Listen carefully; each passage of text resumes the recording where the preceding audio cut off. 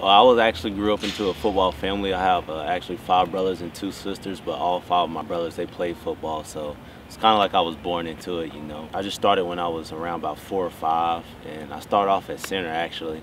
My brother actually played quarterback, and I actually played receiver when we were little, but as it went on, I started playing quarterback, and he played receiver. But in high school, it was just a good opportunity, really. You got to play with your boys and whatnot, but towards my junior year, we got a new coach. His name Donnie Kiefer, and I went 8-4 my junior year. He turned the program around, and my senior year, we actually went 11-2, made it to the second round of the playoffs. I think furthest in school history. He was a great coach, and he really turned the program around. And we had great players like Kenny Purvis, which played running back.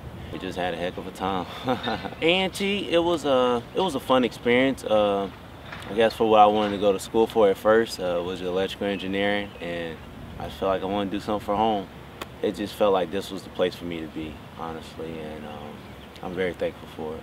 He beat me out for the position, and I just knew that, you know, that I had to get better, and it pushed me to get better. It showed me how to compete, and I'm glad that I can have somebody like him to compete against, and I wouldn't want anybody else in the country to, other than him to compete against. You have Hassan at quarterback. You got a guy who, when he scores, he comes to the D-line's, you know, bench. He hypes us all up. He says, "Let's go," and you can just feel that energy, feel that life, and it's almost like you want to go out there and give him the ball back.